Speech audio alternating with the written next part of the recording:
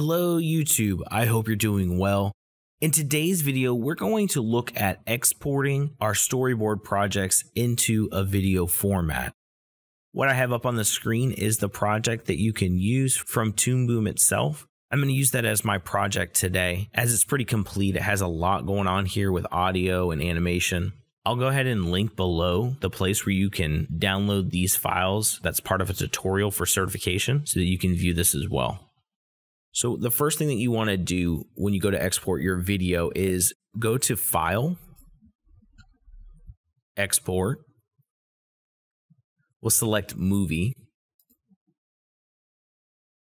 The first thing you're going to want to do is select your destination path.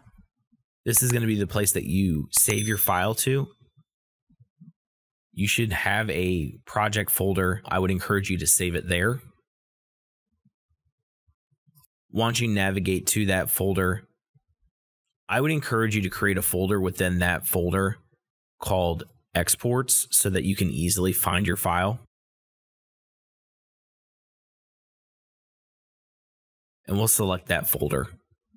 Under Export Movie Format, the two different file types that we would use here in class is the .mov or the .wmv. I would select the .mov just because it's the H.264 format. For our resolution, we want to go ahead and keep this as HD, so we'll keep the 1920 by 1080.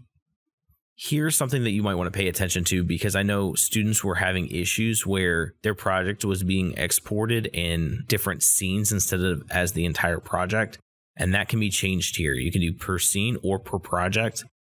We're going to keep it per project because we want just one video. And then you have some more settings down below. We're not going to worry about doing that. You might not want this checked because what will happen is after your storyboard is exported to video, it'll open it up in your movie playing program on your computer and have it start playing. For this, we'll leave it. Something to note is when you click the export button, if you haven't exported a storyboard project out to a video format, it might ask you to install the codec for the H.264. Go ahead and install that. And we'll click export.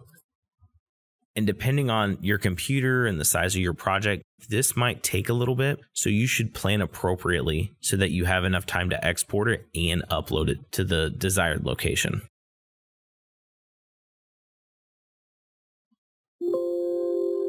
Here, Spot. Come on, boy. Where are you hiding? And we can see our storyboard has been exported. I've looked every. We can click OK here, and we can close out of this. And now that our video has exported, we can go ahead and put that file, which is now for exports, and we can upload that to Google Classroom.